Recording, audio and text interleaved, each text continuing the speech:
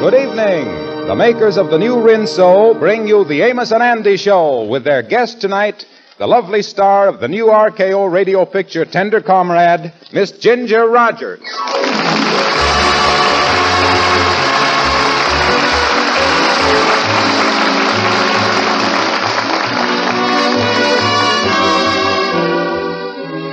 Amos and Andy's theme is the perfect song every Friday night.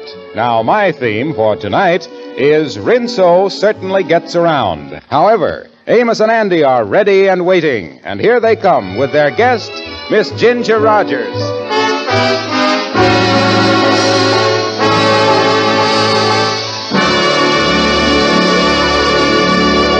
Our story opens tonight not with Amos and Andy up in Harlem, but in Pritchard's department store downtown. We find Mrs. Henry Van Porter walking down one of the aisles approaching the gift department.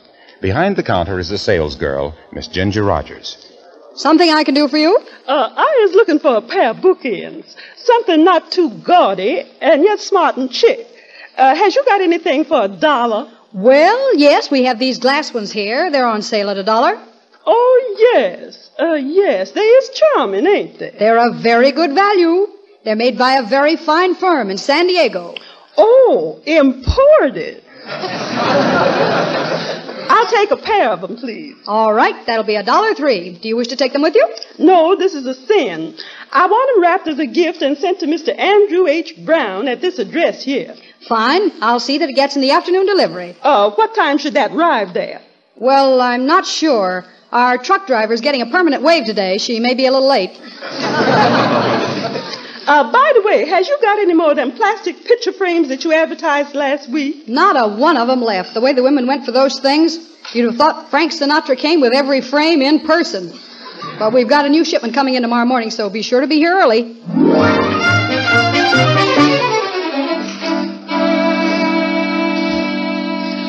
So, Kingfish, I started on a regular job. Brother Crawford done got it for me, and I'm going to work. Well, Andy, I wouldn't feel too bad about the thing. You might get a break and get fired at the end of the first week. No, there ain't no chance of that. And what's more, I was really anxious to start on this job. When is you supposed to start, Andy? When does it happen? January the 1st. I starts in the supply department at the Harlem Hospital. Oh, well, by that time, you'll be yourself again. I guarantee that by January the 1st, this whole crazy feeling will leave you and go away. Wait a minute, Kingfish. I don't want it to go away. Other people's goes to work, and I'm going to try it, too. Andy, do you know what you is letting yourself in for? Do you know that if you takes a job, you liable to have to get up at 7 o'clock every morning? Well, what's wrong with that? Other people does it. Listen, Brother Andy, 7 o'clock was never meant for a getting up hour. The only reason they got that number 7 printed on the clocks is so there won't be no blank space between 6 and 8. That's why they put it. Well, Kingfish, all I got to say is that I has done decided to take this job. Now, Brother Crawford done got it for me through a friend of his at the Harlem Hospital, and it's a good job. And, well, I'm going to work. January the 1st. Well, Andy, I guess you know what you're doing. I just hope that you ain't doing all this on the repulse of the minute. That's all I hope. Yeah, well, you see, Kingfish, wait a minute. Come in, Lightning. Hiya there, Lightning. Well, hello there, Miss Andy. Miss Andy, this package come for you over at the Lodge Hall. Oh, thank you, Lightning. I wonder what's in it. Well, don't crowd me, Lightning. Stand back, Lightning. Me and Andy can open it. A pair of bookends. Bookends? What are they for, Miss Andy? Well, to keep books from falling down. Oh, that's a good invention, all right. Here's the card. Thanks for everything, Mrs. Henry Van Porter. What you thanking you for, Andy? Oh, I kind of helped Henry to sell an insurance policy. What in the world is you going to do with glass bookends, Andy? Well, I'll tell you what I'm going to do. Confidentially and under your hat and just between the two of us. I'm going to try to get the money back on them. Oh, you're going to exchange them, huh? Yeah, you know if there's one thing that I hate, it's bookends. Well, you was right in taking back this present, Andy. After all, you ain't got no use for bookends, do you? Nah. Kind of like a sandwich without nothing between the bread. Of course, I could keep my funny papers in between them, but that'd look like I was trying to put on the dog. Yeah, that's laying it on heavy, all right. Yeah, tell you what, fellas, I'm going down to Pritchard's department store and change these things right now. I'll see you later.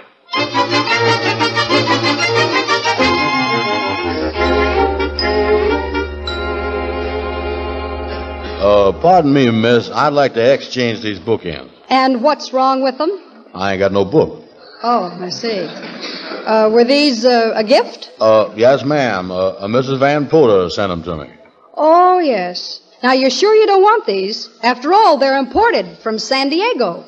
Yeah, well, as far as I is concerned, they can send them back on the next boat. Well, you see, on sales merchandise... Why, hello there, Andy. Hello, Mrs. Van Porter. What are you doing here? Aren't those the bookends I bought here for you yesterday? Oh, yeah, that's right. You did give me these. I was just telling the sales lady here how crazy I is about them, and that I want to buy 3 more pair. But you said you wanted to No, I say I want to get the 3 more pair, miss. Well, I guess the customer's always right. Go ahead, miss. I'll stand here till you finish waiting on him. Yeah.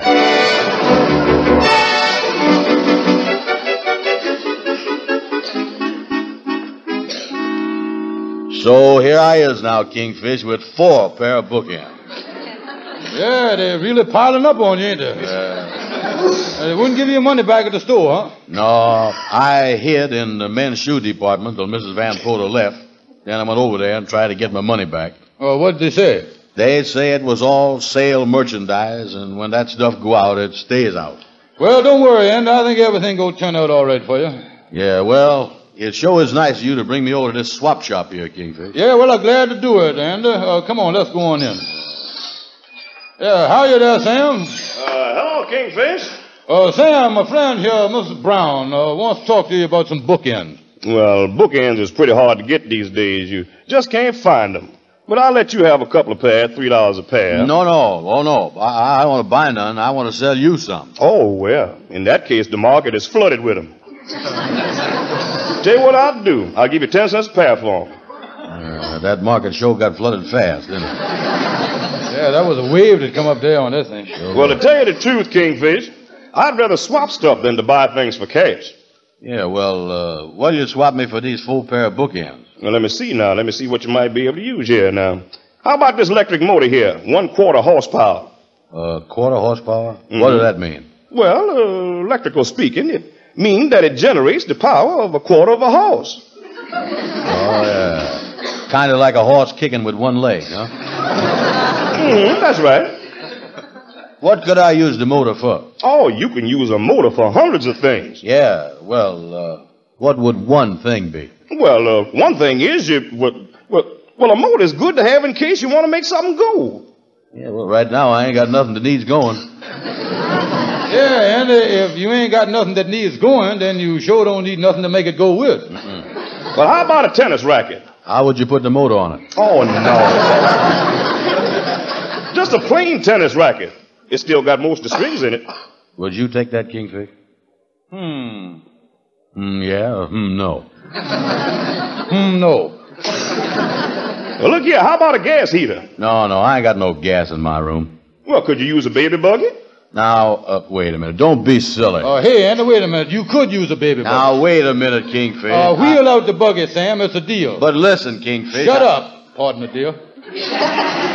Give the man the bookend. Okay. Here you is, Sam. And that'll be $2 swapping charges. $2, huh? Mm-hmm. All right. Anything to get rid of them bookends. Here you is. Thank you. Bring the baby buggy and come on, Andy. Okay. Now, listen, Kingfish. What is I going to do with a baby buggy? Now, look here. We done made a great deal, Andy. I was talking to Slim Johnson last night. And him and his wife has been looking high and low for a used baby buggy. I think they'll pay as high as $8 for it. Yeah, well, this thing ain't in too good a shape. Come on, Andy. We'll call up Slim. There's a phone in this cigar store right here. Okay. Well, hey, look here. There's Brother Crawford standing in front of the cigar store. Oh, hello there, Brother Crawford. How is you? Yeah. Well, hello there, boys. What are you doing here? Oh, we was just down to the swap shop and got this baby buggy that we're going to try to sell to somebody. Say, by the way, Brother Crawford, I want to thank you for getting me that job. And someday I'm going to do something for you. Yes, Andy, I'm glad you will. Yes, Andy tells me here that it's going to happen January the 1st at the Harlem Hospital. That's right, but don't thank me, Andy. My wife suggested that I recommend you for the job. She suggested that the day before she left to visit her mother. Yeah. Say, what is you hanging around here for, Brother Crawford? I am waiting for somebody. I'm a little early. Well, listen, Brother Crawford, we got to go inside here and make a phone call. Would you mind keeping your eye on this baby buggy for a second? No, not if you're not too long.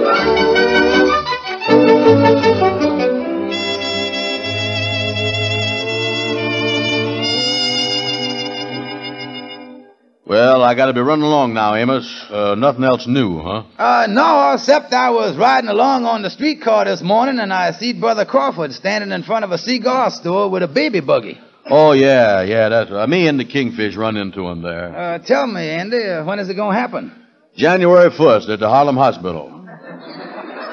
Well, I'm sure glad to hear that. Is it a secret? No, you can tell anybody you want to. Spread the good news all around. So long, Amos.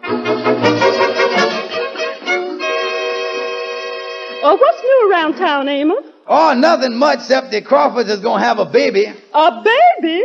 When? January the 1st at the Harlem Hospital. Well, Sapphire, just between you and me, the Crawfords is going to have a blessed event. No!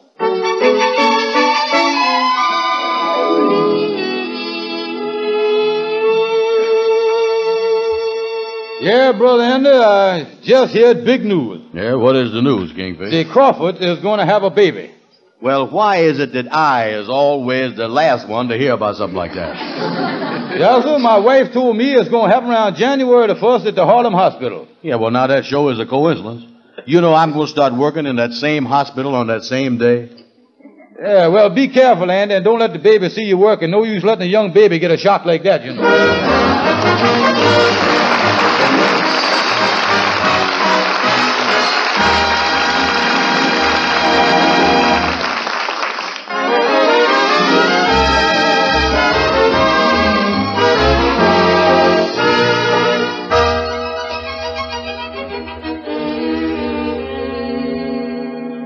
After Brother Crawford was seen standing on the corner watching the baby buggy for Andy, who had received it in exchange for his bookends at the swap shop, word spread like wildfire through Harlem that the Crawfords are having a baby.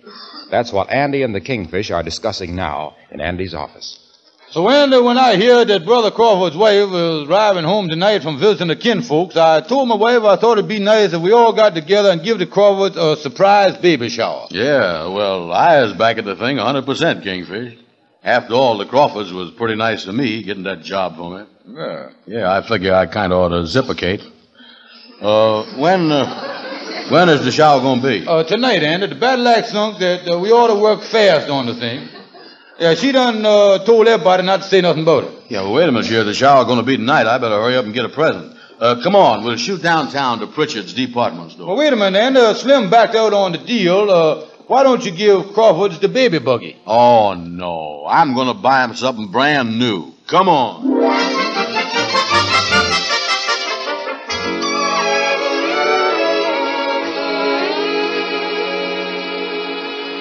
Go right in, Miss Rogers. Mr. Pritchard is expecting you. Thank you. Oh, come in, Miss Rogers. Yes, sit down. Thank you. How long have you been with our organization, Miss Rogers? 2 years? 2 years? Why, surely, Mr. Pritchard, you remember 1938 when I was the girl who won the Pritchard Award for Customer Approach? 4th floor, rear? Yes, of course. Well, I just wanted to tell you, Miss Rogers, that starting today, you are leaving Bookends and bric-a-brac and going into baby clothes. Baby clothes? Yes. The reason we have to make the transfer is this, Miss Rogers. Our bookend and bric-a-brac business has fallen off due to priorities. While, on the other hand, baby clothes... Oh, I know. The stork doesn't need a priority. He just comes in on a wing and a prayer. But, gee, Mr. Pritchard, I don't know anything about baby clothes. I realize that. That's why I want you to go up there as soon as possible and acquaint yourself with the stock, sizes, and all that. Well, I'll do the best I can. Oh, and one more thing, Miss Rogers. It might be advisable for you to leave the impression with your customers that you are a mother with children of your own. Now, wait a minute. Don't you think enough has happened to me for one day? Yes, but the customers seem to place more value in the advice of someone with experience. Okay, maybe the change will be good for me. At least I'll meet some new faces.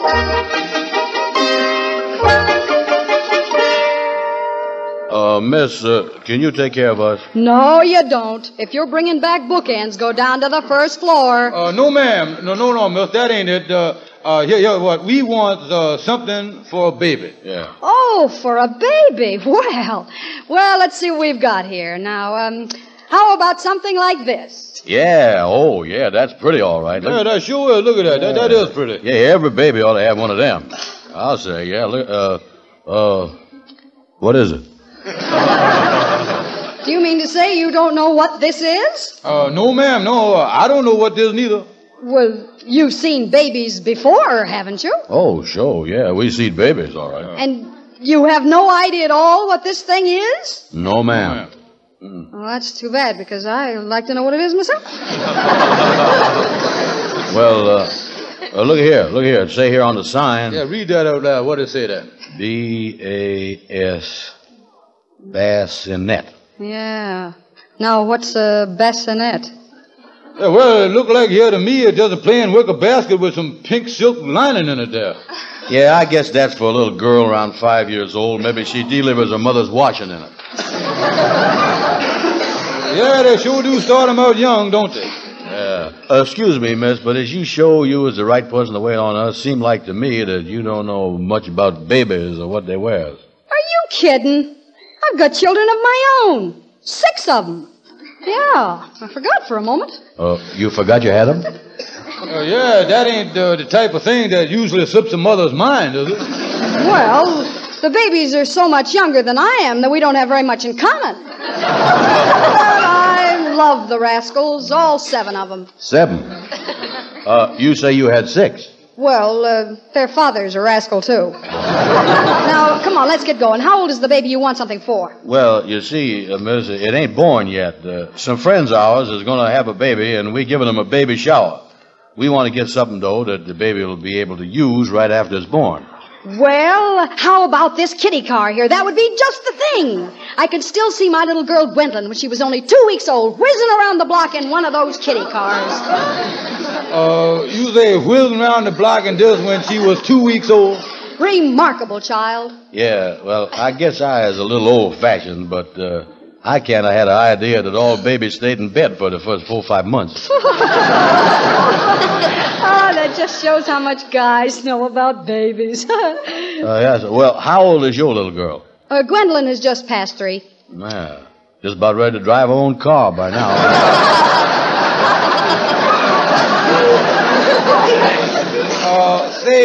This little sweater here might be something. I wonder what size we ought to get in that. Well, it's going to be for a newborn baby. I guess it would depend on the weight. How much do newborn babies weigh, miss? Well, they usually run around 8 or 9 pounds. Yeah. Well, what size you think we ought to take then? I'll figure it out for you. Yeah. I weigh 120 and I take a size 36. I'll do a little dividing here. Now, if I weighed 60 pounds, that'd be half of 36. I'd take an 18. 30 pounds would take a 9. 15 pounds, 4.5. 7. Yep, I think that does it. Mm-hmm. What size should we take? 2 7/10. All right, then we'll take one of them. Yeah. I'll give it to you right now. Let me see here. There's 1s, 4s, 3s. Oh, wait a minute. 2, 7. I'm sorry. We're all out of 2 7/10. This is going to be some shower we giving. Right now, it look more like a drizzle. Now, look here. The store's going to close in 5 minutes, and I've got a heavy day tonight, so if you're going to get a gift for that baby, you better hurry up. Yes, well, what else is there? Well, how about a pair of these nice little booties? Or a crib, or a blanket. Say, a baby buggy. Oh, no. We already has got a baby buggy, miss. Yes, but didn't you say the baby hadn't been born yet? Yeah, that's right. It's coming January the 1st at the Harlem Hospital. Did you say it? Yeah, that's what you calls them till the day they arrive. Sure, of course, later on it's going to be a boy or a girl. Yeah, but right now it's a it. Aha! Did it ever occur to you that there might be two babies? Twins? Well, A fine thing, two babies and one baby buggy. But, you see... I can see the mother now going down the street, wheeling one of the babies in a buggy, but what happens to the other poor little kid? He walks! well, I didn't mean to... And how are you going to feel? You who could have made it possible for both of these little children to ride. I didn't do nothing, did I, Kingfish? Andy, I ain't even speaking to you. I don't like you. And if you don't buy this baby buggy, why, just think of what people will say. Yeah, well, I guess I better. I don't want to have people talking about me. Sold one baby buggy.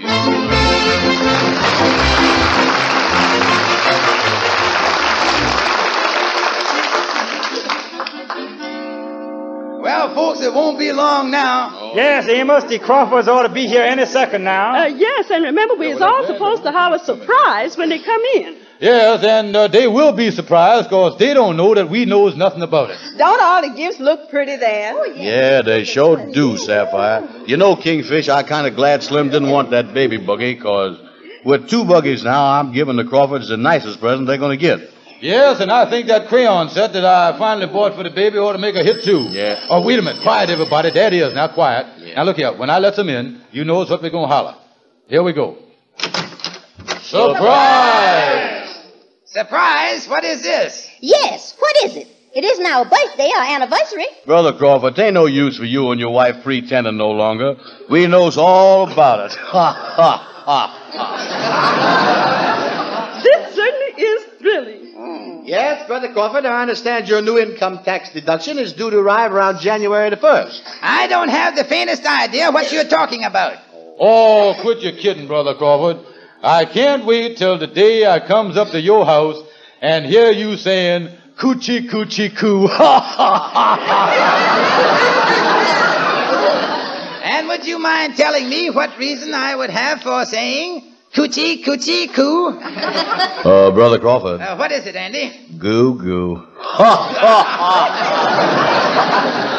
I wish you would tell me and my husband what this is all about. We fail to see any humor in it. Well, I guess we're just going to have to make you fess up. Well, here he is. This is for me and Ruby. This little pink knitted sweater. Oh, yeah, that's... This is a joke. How would you expect my wife to get into that? Oh. Still playing dumb. Still playing dumb, huh? Listen, we might as well get right down to business then. To the little heir of the Crawford fortunes, the new offsprings, that is due to arrive around January the 1st, I would like to present these two baby buggies from Andrew H. Brown so that one baby won't have to walk. Baby buggies? This is the craziest thing I ever heard of. We are not having any baby. Oh, you ain't? No, we are not. Wait a minute. Hey, wait a minute, Shadow. Well, listen, you mean to say that you ain't having any baby at all? Certainly we are not. Brother Crawford, you can't do this to us after all the trouble we done gone to.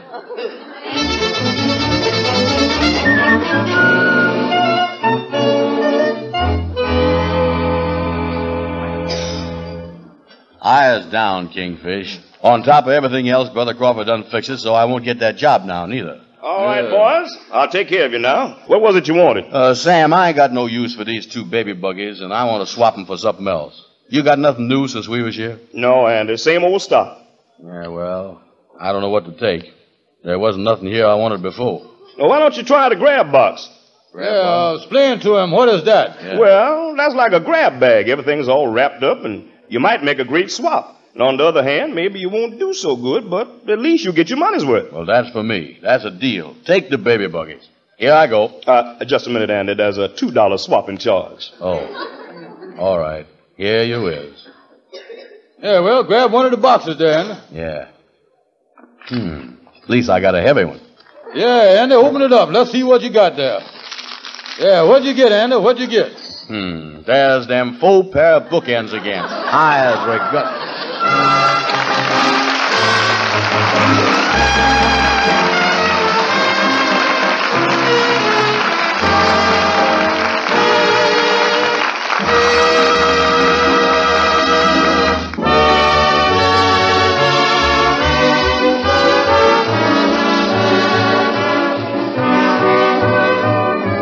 Join us again next week at this same time for the Amos and Andy Show, at which time the boys' guest will be that self-styled expert on marriage problems, Mr. Robert Benchley. Our thanks to Miss Ginger Rogers for being our guest tonight. The Amos and Andy Show is shortwave to all our armed forces overseas. This is Harlow Wilcox, and before we say goodnight, I have one further important reminder. We all know that the beautiful Christmas seals which grace millions of letters and packages at this time of the year are more than mere decoration, that they are in reality the expression of the generosity of a nation's heart. For the Christmas seals you buy are among the most effective weapons against tuberculosis. But there's an interesting and not too well-known story behind the fight against the Great White Plague. Did you know that the war waged against tuberculosis owes much of its success to the veterinary profession? Yes, not only did veterinarians join with the medical profession in efforts to stamp out tuberculosis in man and beast, but they have pioneered many advances in the scientific attack on the disease, including the eradication of bovine tuberculosis. We can thank the veterinarians for the safe, pure milk we drink. Through their efforts, the tubercular cow is nearly as extinct as the dodo bird. I just thought you'd be interested in that sidelight on the organized campaign to stamp out human suffering. Veterinarians and physicians on the one hand, you and your purchases of Christmas seals on the other. What a privilege you have to do your share in this great fight merely by buying Christmas seals. Thank you, and good night.